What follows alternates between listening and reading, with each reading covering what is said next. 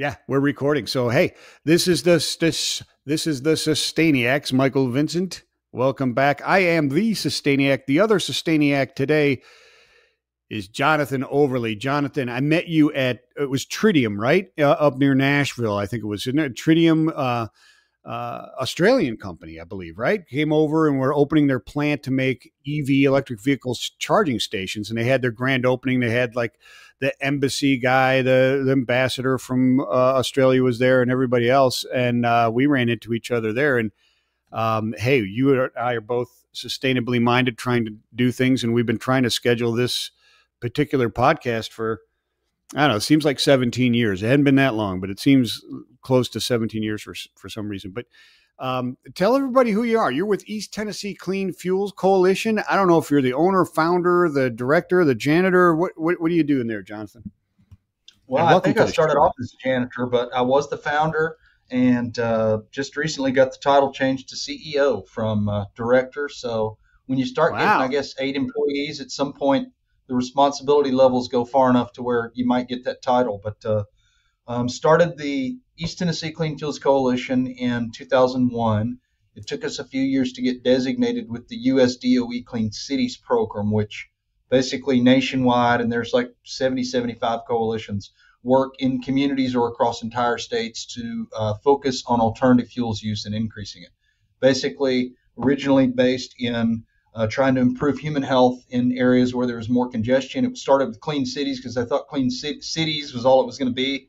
But then we've realized how important it is to make sure everyone gets an option to get funding, use propane, natural gas, electric vehicles, biofuels, whatever it is. And that's been most of what we've done over the last, almost 20 years is help fleets look at those different fuels and try to figure out what can work for them while we reduce pollution, both criteria pollutant emissions that are important for local health as well as greenhouse gas emissions. Wow. Okay. So that's a mouthful, dude. And you practiced that. I swear you had to practice that because that was really, really well done. You say it 100 times, you kind of get used to it. What's that? You say it 100 times, you kind of get used to it. At least 100 times, right? So you guys have been around since 2001. So this isn't a new thing for you guys. 22 years last count, right? So that's a while. And congratulations for that longevity. Is it picking up like crazy now? Has it changed? Was it a hard kind of road to get people interested in going, you know what, we need to look at alternative fuels? Because it seems like now more than ever, it's the talk, right? And we've been through ebbs and flows. I remember in the early days, just really focusing more on Knox and surrounding counties, we'd have 30, 35 fleet managers show up to monthly meetings. And we did that for several years. We started expanding our reach. We didn't have as many meetings. I think we went to quarterly meetings. But yeah, we've gone through cycles where late double zeros, biofuels really got popular. Cellulosic ethanol plant opened in East Tennessee. We focused on ethanol a lot. University of Tennessee and their fleet of vehicles that staff faculty can use would use E85 that was like 85% reduction in greenhouse gas emissions because it was made from cellulosic ethanol in East Tennessee. Right. Then, CNG and propane have kind of always been there. Propane's always been the redheaded stepchild, although it's a great alternative fuel. Compressed natural gas has come through in ebbs and flows, but then, yeah, over the last, 5 to 10 years, the rise of electrics has made it to where probably 70% of our time is focused on electric vehicles. So wow, it has gone through. I mean, obviously federal funding helps a lot of fleets get started with programs. We want it to be seed funding. We don't want them to be addicted to the federal teat. And that's helped, and that's started a lot of programs. But it has been cyclical, but EV seems to be the darling right now, and for good reason. Okay, let's explain that, because I was going to ask you, you go into EV. So first of all, before we get into that, and we're going to do that because we need to understand EV and all the alternative fuels, why EV is the darling. Should it be the darling? Should it not be the darling? There's a lot of people, and myself included, say it's not as green as you think it is, right? So you're going to clear a lot of that stuff up and probably correct me with a lot of erroneous statements and probably thoughts that you get from reading the media and all that kind of stuff. But So why is somebody contacting you? Why should somebody be paying attention to you guys? Why should they be coming to those meetings, etc.? What exactly are you going to do for a fleet? And is it only fleet and commercials? So if a company can't be fiscally sustainable, then they can't be sustainable, period. Completely get that. So things have to be fiscally sustainable for someone to do them. Whether they want to use biodiesel, natural gas, or electric, this has to pencil out.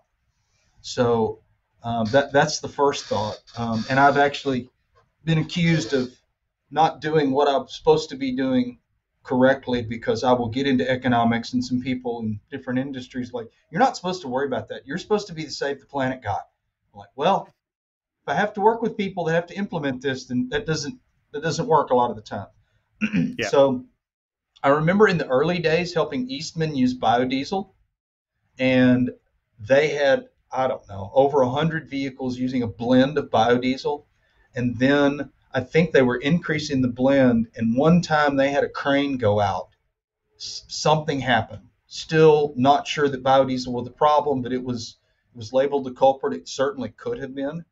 And it like stopped them for a day. They had so many people focused on working in this project, and all of a sudden the key piece of equipment wouldn't work, that they lost a lot of money in that one day. Yeah, that's not good at all. It's not good. So we got to make sure things are ready to be used on a regular basis, maintained by the people that maintain them, their own staff, outside assistants that fix things, Class 8 trucks, whatever it is, and that they accurately look at the fiscal as well as the environmental side. In most cases, the environmental side is pretty clear. The fiscals need to be figured out. To your point on electric vehicles, I was just talking with a gentleman in rural Tennessee interested in getting electric school buses, and we were looking at their rate schedule.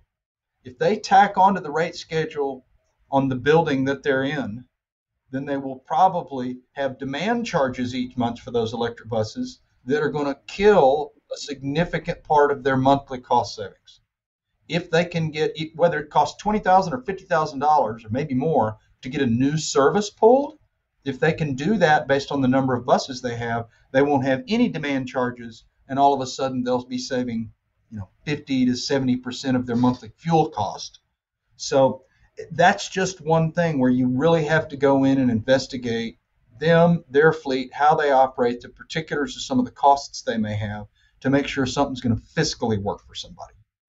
See, that makes a lot of sense, and thank you for that. So in the EV, when you're talking about another a draw or another pull, you're talking about infrastructure in there to pull more electricity to be able to then charge those buses, right? Because I've seen Nikola tests where they actually bring in the Nikola tray, where they actually have to bring in a diesel generator because they're not allowed to draw from the grid in order to charge it at night, right?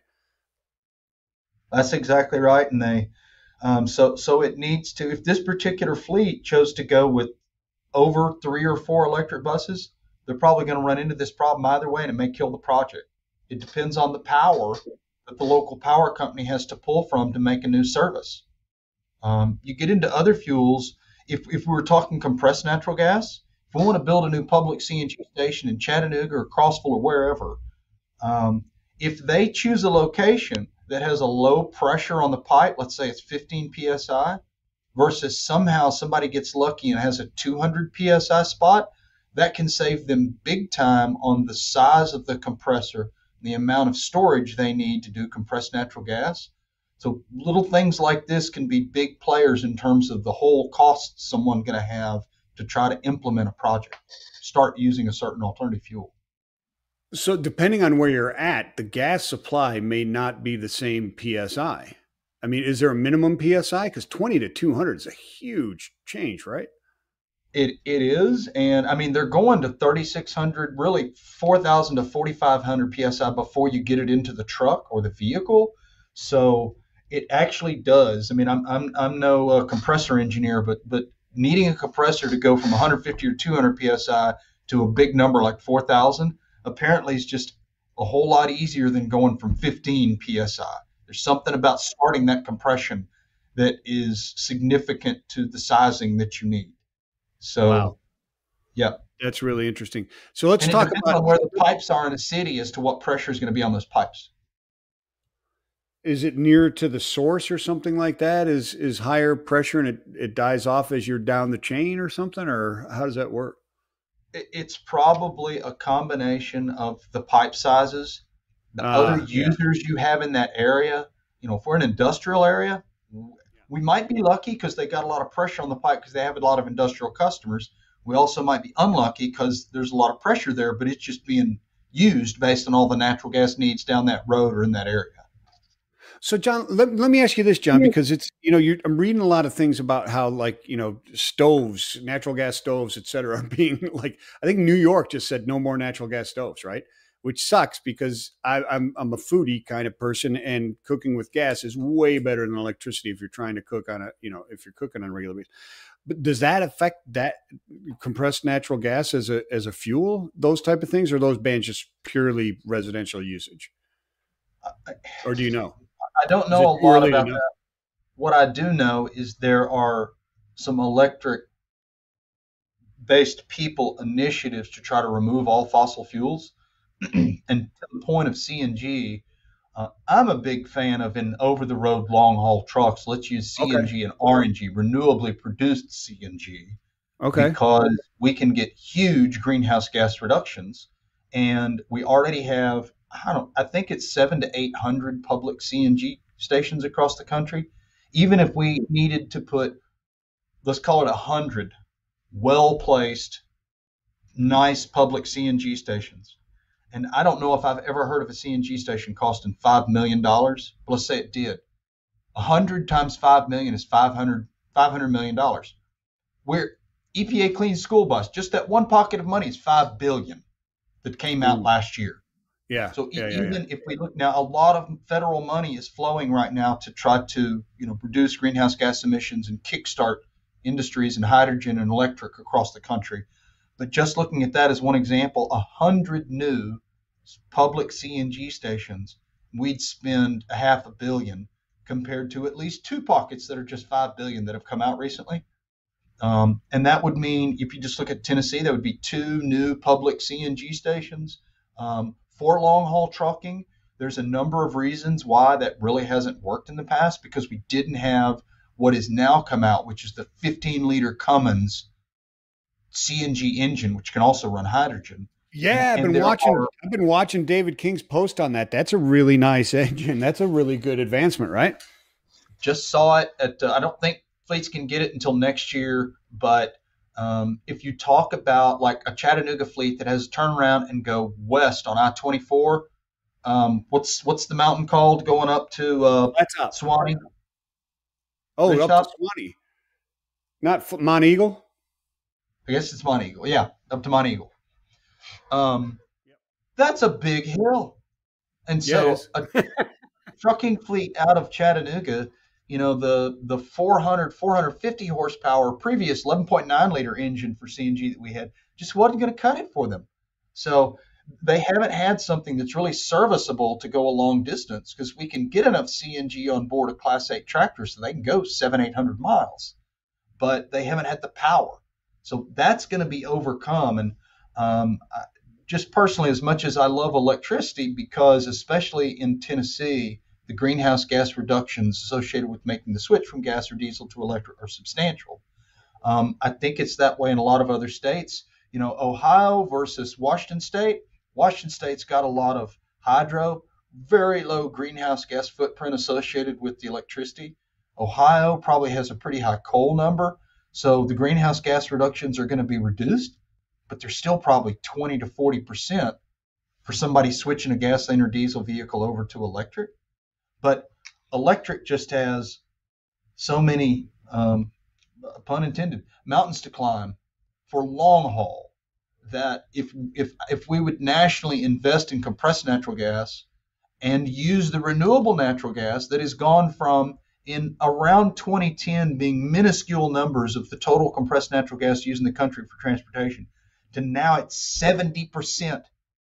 70% of all the CNG used for transportation in the country is using renewably sourced natural gas. When you talk about landfills, wastewater treatment systems, dairy operations, If we can continue to grow that, we could be hitting fairly significant greenhouse gas reduction numbers in vehicles that can go the distance. And then once they can get the 15-liter engine, have the horsepower in terms of looking at that one aspect of transportation and the greenhouse gas emissions attached issues that we have in the U.S.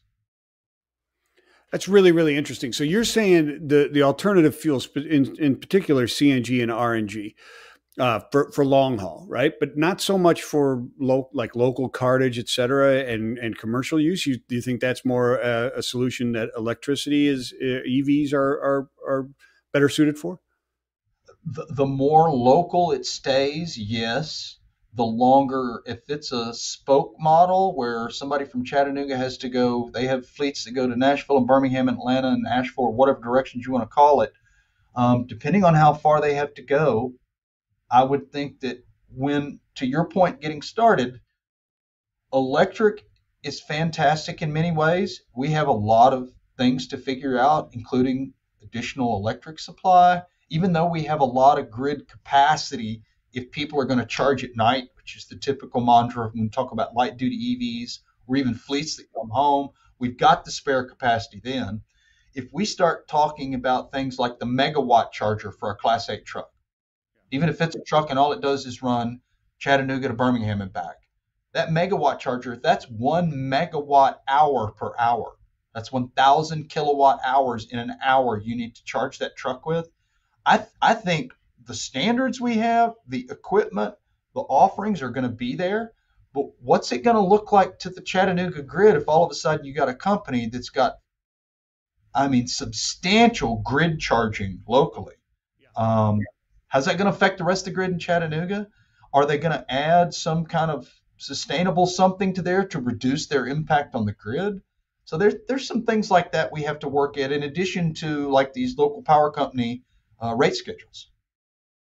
Yeah, and so when you're looking at the electric as well, let's stick on that for just a minute or two. You read different things, right? And some of them are about the greenhouse footprint or the CO2 footprint of electric vehicles, right? And some of them are like they're clickbait headlines, right? I saw one that said, a new Tesla takes 8 years to become carbon neutral because of the battery, right? But then you get into, well, it depends on this and it depends on that. It depends on all these other things, right? What is the closest truth that we know of as far as, an electric vehicle, a truck, is supposedly X number of times more carbon intensive to produce because of the mining and so on and so forth. And we can leave out the very early stages or the lower ends of that mining process, which is just a horror show in many locations, or at least in a few. But what is it? Is the EV actually greener? Does it take 10 years for it to become carbon neutral?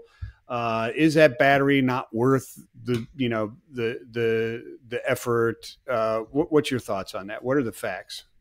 So I think that's just it. I love an old engineering mantra, and that is you can't manage what you can't measure. Right. And so life cycle assessment as a tool has been around for decades in terms of how do I actually compare this and this and try to figure out what are the pros and cons of choosing one over the other. We did a life cycle assessment study of CRTs versus LCTs. Remember those big, bulky, gnarly, heavy, you couldn't get too close to them screens we used to look at? Oh, yeah. Well, that was once the CRT. Your hair would like actually move on your body when you walk close to them. That's right. I remember that. Even Absolutely. More. But we did a life cycle assessment across 17 categories of impacts to humans and the planet. And from comparing the liquid crystal display to the cathode ray tube, we only had one category that was worse for the LCD. And the reason for that is when you looked at the 5 life cycle stages, which you pull these materials out of the ground, you make pre-materials, you cast them into whatever you need, you turn them into components, then you use them. So right. The use phase, and then there's end of life.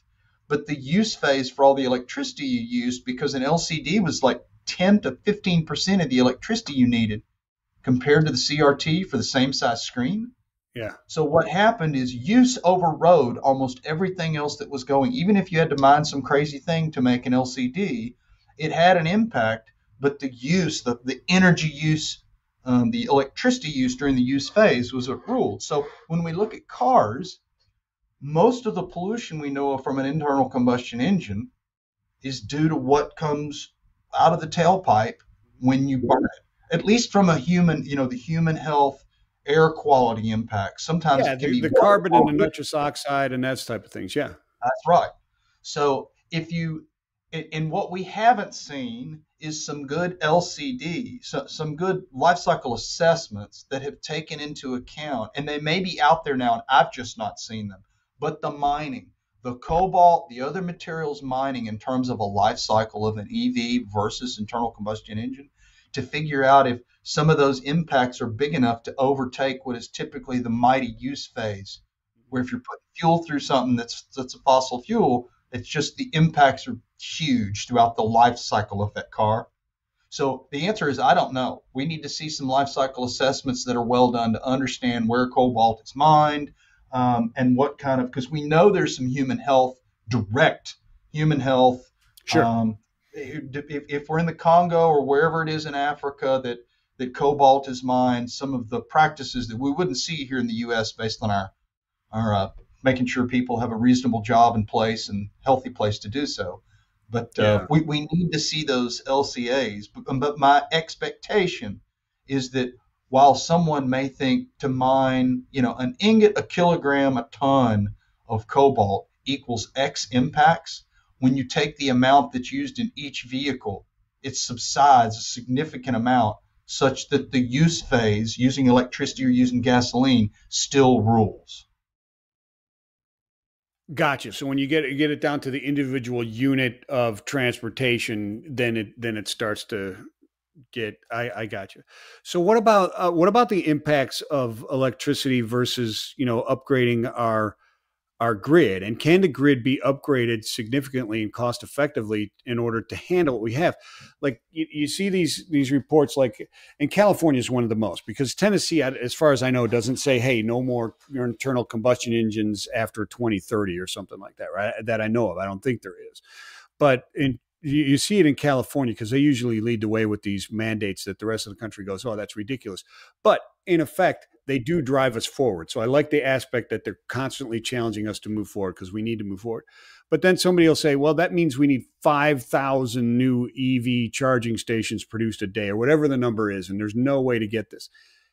Can we get to a reasonable place? And is it reasonable to upgrade the electric grid to be able to handle all this?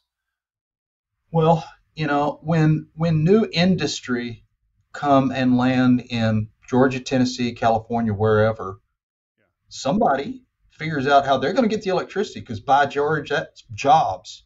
We're going to make it happen. Yeah. In this day and age, companies are being a little bit more careful and trying to figure out how they may be able to produce some part or closer to all of the electricity they may need, for example, to offset their need to the grid. My understanding is that some of that will take place at the new Ford plant in Stanton, Tennessee, but they're still going to need grid power. So when people talk about new industry coming to an area and it equals jobs, everybody forgets the impact that place is going to need electricity. It's got to come from somewhere. So it feels like the EV gets singled out. Now we are talking numbers. I mean, we have 25,000-ish total plug-in EVs in Tennessee right now. What happens if we hit 200,000 or a million? A seventh of all the light-duty vehicles we have in the state or something.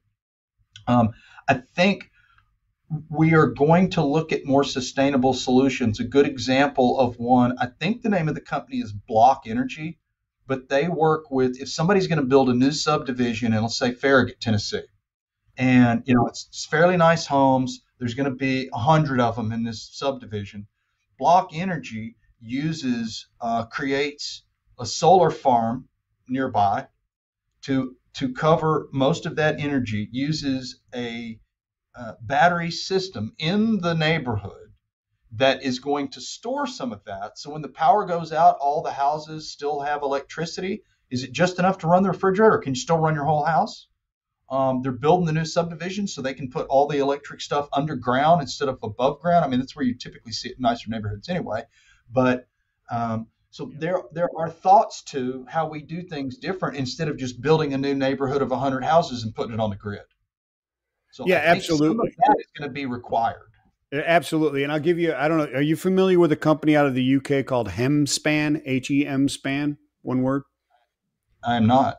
Check them out when you get a chance on what they're doing there. I've had their Matthew Belcher, the founder, on the show before, and one of their projects that they're doing right now, or the main project, is they're building, I think it's 200 homes in the UK that are made out of sustainable building materials. His particular company makes different materials out of hemp, insulation, etc. But what they're doing is this, and it's in conjunction with some other companies. But this neighborhood will be not only carbon negative, but it will also be energy positive into the grid. Is the plan, right? Which is interesting. Not positive in a way that it's really gonna. You can't. They're not gonna. Give them enough. Power to power the whole city, but they're not drawing power off the grid. They're actually producing power onto the grid is the theory and what they're doing. It's pretty cool stuff. Check it out. I think what we've done is basically crack the nut with a lot of people thinking about it over the last 10 to 20 years of some of these solutions that are more sustainable. And people would have laughed at them 30 years ago, or they may not have been able to find the funding to do scale or closer to scale tests of. So if he needs to make this hemp blocks or whatever it is in volume, how does he get to a point to where he figures out he can actually make this work based on costs as well as create the benefits you were talking about with energy? Yeah, I mean, it's a lot of people need to invest in this type of stuff, and it's trial and error, et cetera. And I asked him, why hemp? Why not bamboo or whatever? Apparently, hemp is a really, really good alternative off. When you're doing your crop rotations, it's a great off crop to do. It returns a lot of nutrients into the soil, plus it produces the flower or the stalks, which they actually take, not the flower. They take the stalks and et cetera. So, anyways, it's got a lot of benefits. But speaking about that, you're talking about like what is it, agrivoltaics, et cetera, that type of stuff. Is that type of stuff that you're looking at, that you're saying, like in these communities, in these housing subdivisions? Like I went down to Peppa Pig World down in outside of it, Orlando, right? And for my kids, they're young, and myself, because I like Grampy Pig, he's awesome. But anyways, they or Mr. Bull, if you've ever seen it. But you have to pay premium to park underneath the solar panels, right? Because your car's shaded. So they get premium costs for your parking to park under the solar panels to support the solar panels, which are then providing the power to the plant, which I think is brilliant, right? I mean, we could do that all over the place as far as charging for vehicles, could we not? This is Florida. I mean, it's like insane not to do it, if you ask me, especially with the cost of solar panels going down. But and if I'm in Florida, let's just say one of these is outside Disney World. There's a massive parking lot out there. Do I want my Tesla to bake in the sun for 9 hours, or do I want to pay $20 to it to be under? Yeah, it's a smart car. I can have the AC on, but it's using the electricity versus just give me some shade. I'd pay for it, and that just puts power into the grid in a case where it's not needed where it is. Exactly. Making it for Disney World or the city or whatever. Doesn't matter, does it? I mean, there's more uses that are out there. So obviously you're high on electricity, but you're also high on other, or positive, I should say. You're not actually high. He's not high. But that I know. I'm really excited talking about it, but but you're really high on CNG and RNG, et cetera, right? What about hydrogen? What about what about hydrogen? What about green hydrogen versus blue, or blue hydrogen versus green, or all that type of stuff? What's wrong with hydrogen? So I'm 54. I've been around the barn a few times. In 1998, 1980, in 10 years, hydrogen was going to be the fuel of the future. Yeah, I remember. So here comes 1990. In 10 years, hydrogen is going to be the fuel of the future. Well, here comes 2000. In 10 years, it's going to be the fuel of the future. Now, obviously, there's a lot going on now that hasn't been around before, but between the cost of the hydrogen and how are you going to make it, and people talk about green hydrogen, typically meaning you're going to use renewably produced electricity to drive water separation, which is very energy intense, which means from a greenhouse gas production perspective, it may be a significant reduction for all the hydrogen you produced and used in these trucks or whatever. But if you could have taken that same electricity, because it's an inefficient process, and driven 10 times the amount of electric trucks directly, this gets me back to life cycle assessment thinking. I need to see more data on how we're going to do this instead of just claiming it's going to be green hydrogen and we'll produce it renewably. Because if you look at that and compare it to what else you could have done with the electricity, would any reasonable person look at that and go, that's a good decision? Yeah, I don't know, because what I keep looking at is the degrees of separation, right? Kind of like, playing the game, Kevin Bacon when you were in college. But it's really, okay, if we use hydrogen, right? Okay, so if it's green hydrogen, then it was produced using a ton of electricity that was produced in a green method versus taking that green electricity and just powering the vehicle. I mean, why are we adding this other step to it? If the electricity is already green, what's the other step for? Is it? Yeah, and if the electricity is already green, why are you going to use it directly? I think hydrogen production is where the issues fall for hydrogen, if you ask me. But there's probably some LCAs I need to read. Yeah, there probably are. I mean, there's a bunch of things. I mean, even highly on Thomas Healy was on, and he was talking about, they're using RNG. Because he thinks and they're convinced that hydrogen will be there in the future, but it isn't right now. And so they're using the RNG in it, and it works out famously right now. The problem is, can there be enough RNG? And if we decide RNG is it, and we're going to produce more RNG, are there negatives to the ability to produce RNG, or is there enough out there if we just cap and really manage our waste cycle more, right? Like, the manure pits, et cetera. Well, I guess that's methane really, but are we going to cap and manage our landfills better to be able to do this? And is there enough RNG to do that? Even if we did that, I think I have no doubt there's a limit, and that limit compared to all the diesel used in long haul trucking in the U.S. is probably two totally different numbers. I wouldn't be surprised. I would imagine. Yeah. That's a lot of diesel. It is a lot of diesel. And let's just use a number. Let's say, if all the diesel use in a year in long haul trucking was X, and all that RNG on its rosiest forecast would ever be is 15% of that, I'm pulling a number out of my wazoo. I don't know if it's 0.5 or 40%. Yeah, I don't know either. I know it's not. It's not as much. I'm sure. The upside to that, even if it's only 15%, is thanks to Cummins and that new 15-liter engine, they are calling it a fuel agnostic engine. So you could run it on compressed natural gas that was renewably produced, or RNG, and then switch to hydrogen later on.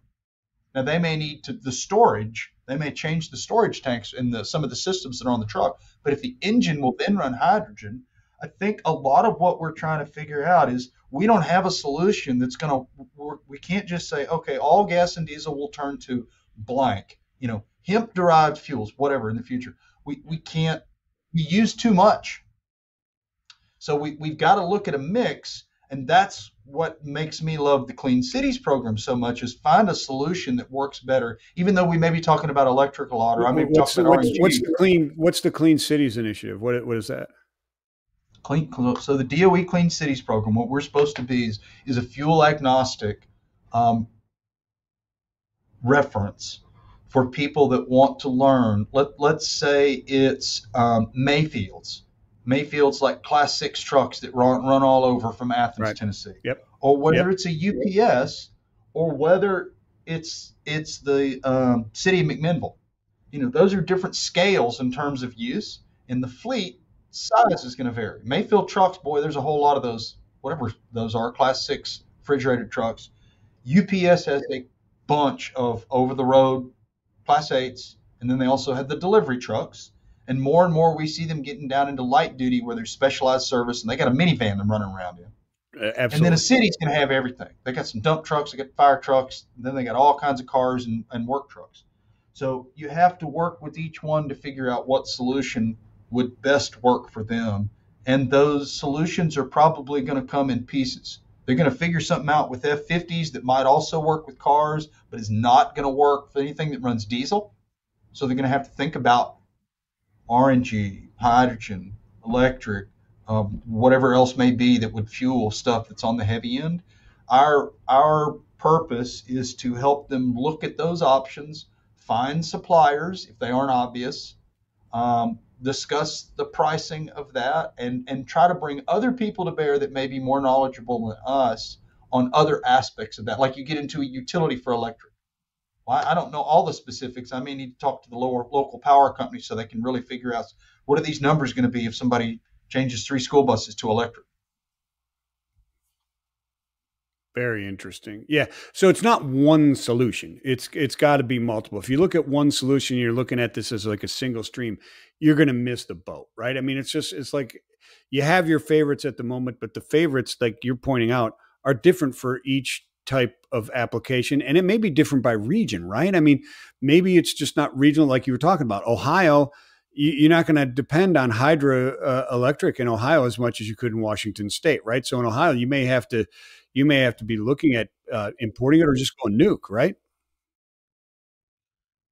I personally stumbled on something that I love. Somebody said a long time ago, he told me 15 years ago, nuclear was almost a fuel source ahead of its time for the U.S. because we just really didn't know what to do with the waste. And we still needed to learn some things on safety. But yeah, nuclear is something I'm a big fan of. I'm happy to see TVA and I think ORNL working on a smaller scale, safer nuclear plant that I think is going to be in Morgan County. It's somewhere to the west of Oak Ridge. So want to see that. But yes, each fleet needs to look at what their options are and validate those. Make sure they talk to the fuel supplier and everybody else that's involved in the value chain about how is that going to work for them, because biofuels that are available in Kansas or Indiana may not be easily available in Alabama or Tennessee. And fossil fuels that are in certain parts of the United States may be harder to get and do the compression and those things in other parts of the U.S. Renewable diesel. I mean, 20 years ago, if somebody said renewable diesel, they would have said, well, that's the biggest oxymoron that's ever been, because we didn't have it. Well, they finally figured out how to take a petroleum refinery and instead of sticking crude oil in the end, get renewable materials, cooking oils, whatever it may be, and then you go through the exact same process and you end up with diesel, gasoline, and propane and ethene and the gases and the bitumen at the bottom that now all have greenhouse gas reduction connections that may be 50 to 90%. Yeah.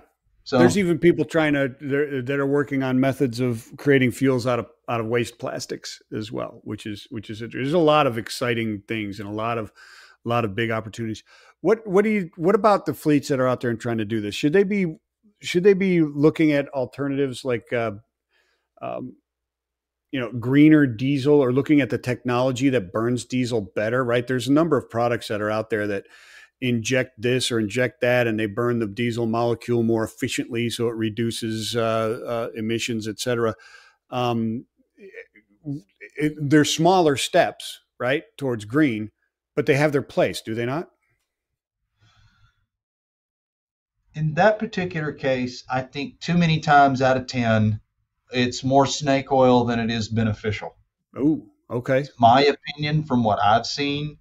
Now, if you're going to displace diesel with basically soybean oil or used restaurant oil, we can pretty cleanly track the greenhouse gas history of that and figure out what kind of reductions you're going to get. If some fleet that uses diesel uses B20, which is 20% biodiesel blended with 80% petroleum diesel, they're going to get about a 15% reduction in greenhouse gas emissions for every gallon of B20 they use.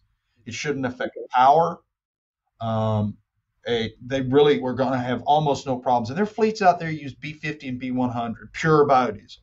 But if a fleet can use B20, especially if they use a lot of fuel at their home office and they take off, even if they use fuel in public places, and so they switch back and forth between 20% biodiesel and just diesel, that engine shouldn't have any problem with that switch, and they've taken a small step toward doing something. So the additives, I'm not as much a huge fan of. If you're going to actually change the fuel, that's where we work, and that's where I've seen more proven results.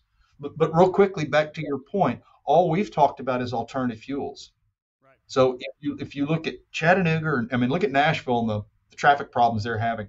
If you can figure out some other ways to move people, build more bike lanes, green areas where people can jog to work if they want to, figure out a way to do mass transit that's not just city buses, because you look at most major cities in the U.S., they have mass transit systems. They have those because they have so many people going in so many directions. Roads would be insane.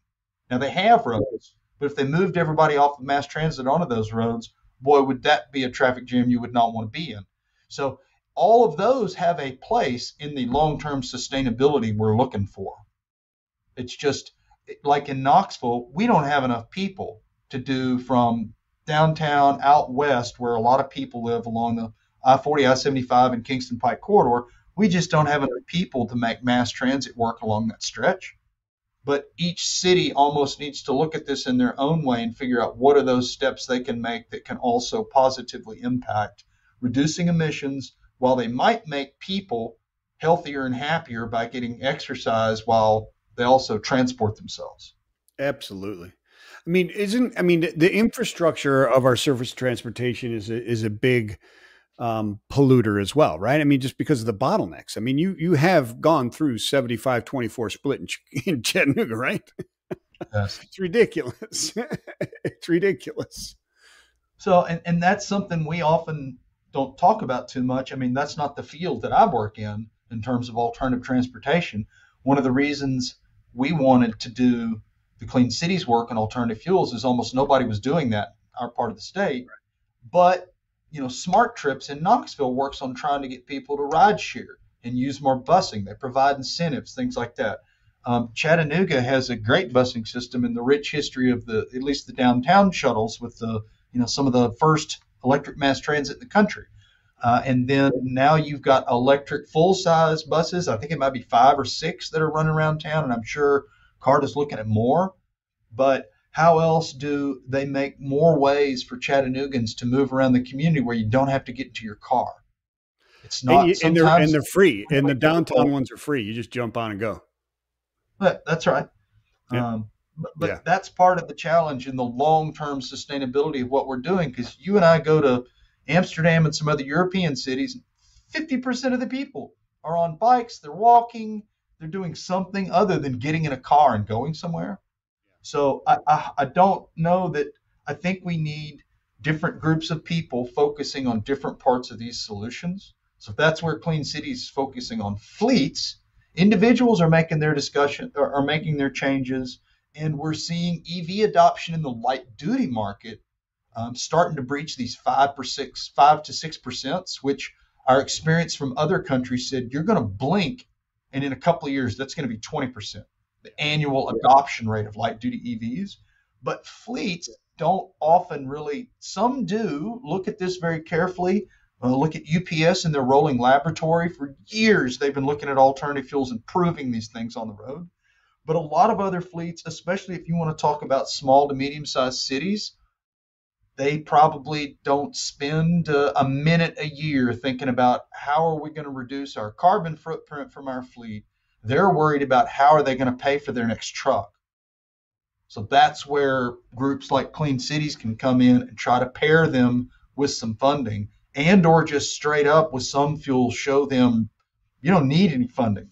If you'll accept a 4-year payback period, you could start growing this, have the infrastructure, and then grow your fleet over time and see cost savings while you're trying to do good something for this dear planet that we all happen to like. Amen. So you guys are doing a lot of really good stuff there. And as we were talking and going back and forth before the show, you have a list of some of the really EV related businesses that are blooming in Tennessee, right? Can you talk about that a bit? Because I always talk about, in sustainability, a lot of CEOs that I talk to and CFOs especially think about, and they should think about the cost versus, the ROI that is happening. And, more and more you're seeing that as long as it can be incorporated in your business and produce an ROI. And my contention is that this whole drive towards sustainability just creates these enormous blue oceans of opportunity, and job creation, et cetera, that can be both good economically, socially, and for the environment, right? I mean, you talk about some of these that are coming into Tennessee just on the EV front. Well, let's just start with EVs, but obviously we've had Nissan here forever. Thanks, Bob Corker and company, for bringing VW to Chattanooga. Talk about jobs. And now they're starting to make EVs there, which in Tennessee just averages. If somebody in Tennessee switches a light duty vehicle that's gasoline to something similar where they had a car SUV to an EV and uses TVA grid power, it's probably going to be about a 70% reduction in greenhouse gas emissions. For some people, it might be higher. For some people, that might be lower. But because TVA is really clean. It's really clean energy, TVA, right? That's exactly right. And it's why. I mean, TVA's gone from 56% coal in like 2005 to, I think it's 18% in 2020, 2021.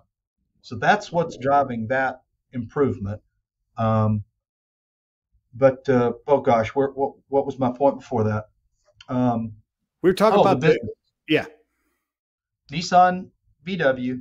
Then here, for those old enough to remember the Saturn and the Saturn events that would happen in Spring Hill, they'd have their own kind of crazy Saturn-rama.